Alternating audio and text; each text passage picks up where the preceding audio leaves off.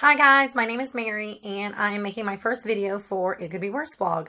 I know I've wrote about it a few times, my Crohn's disease emergency kit and essentials kit, but I really wanted to go through each of my items that I bring in my emergency kit and really explain why I find these items to be essential and why I bring them with me. I keep a big large Tupperware in my car at all times, and then I have a few extra mini kits that I keep with me just for easier access and carrying them around. And so I guess I'll get started on what I keep in there. First thing I bring with me is medication. You never know when you're going to need an extra dose, or if you're not going to be able to make it home, or emergencies happen. So I actually keep two kinds of medications with me. I keep a full week supply, and then I also keep a daily supply. So this is one dose, and this would be for all week. And with each of these, I keep a full medication list printed out from the VA website for all my meds that I'm using at the moment. My next item I keep is a stool emergency kit, or a stool collection kit. I suffer from a lot of bleeding with my Crohn's disease, and so being able to actually take a sample and bring a sample to my doctor, I can just call her and bring her a gift. So I try to bring that. It comes with gloves, a scoop, and a little container so you can send it to your doctor. I kind of find this essential to just keep in the car because sometimes they're going to need a stool sample and you don't want to have to go to the doctor just to get the kit and then go home and do your business. I also keep with me an extra little emergency kit.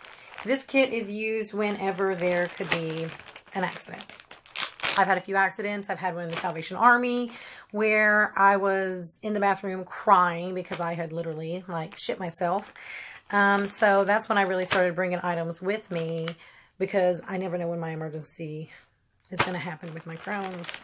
In my kit, I keep baby wipes because, well, you kind of need them when you have a bathroom disease. And I keep a mask just because you never know if you're sick or you're going to be around somebody that's sick.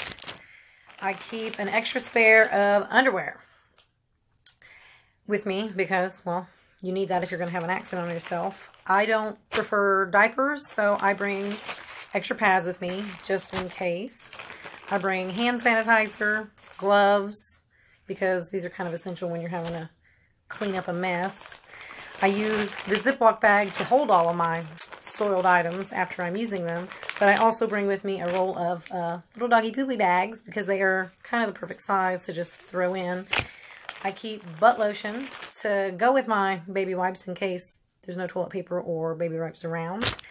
And then I also keep perfume because nothing is worse than spraying the bathroom spray and it ended up smelling like citrus that turns into citrus. So the next items I keep with me is I always have at least a bottle of water. It helps when you're taking your meds. I keep, other than the one face masks I have 3 more. They double as headbands. I can cover my whole face. I hate going to the doctor and being around the sick people, but I'm one of those sick people, and so I kind of need to protect myself from getting the flu and things like that. I get a lot of joint pain with my Crohn's disease, so my doctors at the rheumatology at least have suggested that I at least keep some braces with me for my joints. I have full ones for my full wrist, and then I have ones to kind of mobilize my thumbs. Those have been the ones causing me the most problems, so I keep at least 2 of those. I also keep a full change of clothes, pants, a hoodie. I keep my Cure for IBD t-shirt, more underwear, an extra tank top, and then extra stuff. I never know when I'm going to need it, and I think my phone just got a notification. And I keep everything else. In this Tupperware, I have so many items that I keep with me. And also in my kit, I keep my It Can't Wait card. According to Allie's law in certain states, you can't be denied use of the employee bathroom if that's the only bathroom available. So you want to keep your Allie's law I Can't Wait card. I have provided a couple links to that in a few of my Crohn's emergency kit website links. So look on that if you need that.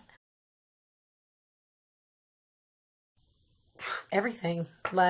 Just things you might need. But I would definitely keep a little Ziploc baggie full of emergency items that you might need because, well, when you have a Crohn's emergency, it's not going to be fun to not have anything. But I thank you for the time and for listening to me. Thanks.